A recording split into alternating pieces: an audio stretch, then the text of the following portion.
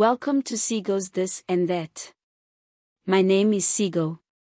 For those new here, please subscribe to our channel to join our family of sports lovers and crime enthusiasts. Also, to all family members, please hit the join button to contribute to the growth of our channel. A small donation will be appreciated. Please note that your donation comes with some perks. Now, today, we bring you the latest news and updates from two of South Africa's biggest football clubs. Strap yourselves in for the latest developments. Cavin Johnson, the interim head coach of Kaizer Chiefs, has finally addressed the situation surrounding Itumeleng Khune's suspension. Initially, Johnson claimed Khune's absence was due to injury, but he has now shed light on the real reason.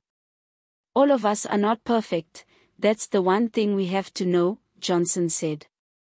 "Whatever happens to some of our players, or whatever happens to some of the players outside, we're all not perfect, things like that happen."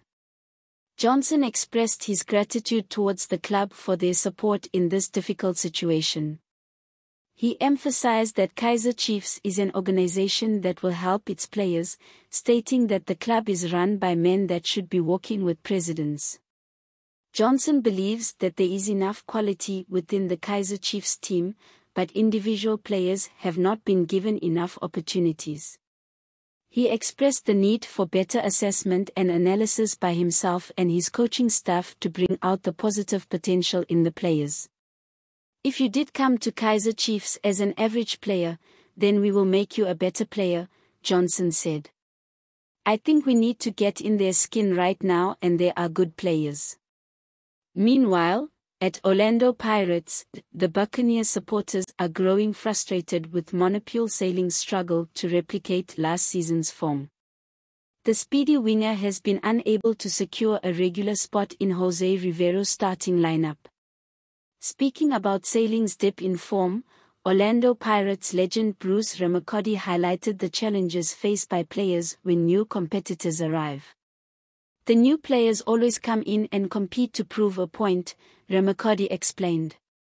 "Now, there are players competing with him in that position and doing better than him, which obviously affects his form on the field of play." Ramokgadi also mentioned the need for understanding and chemistry between teammates, which may also be impacting Saleng's performance. However, he reassured fans that Saleng is still a talented player who just needs an opportunity to rediscover his form. Jose Riveiro, the Orlando Pirates head coach, acknowledged the team's struggles but focused on finding solutions.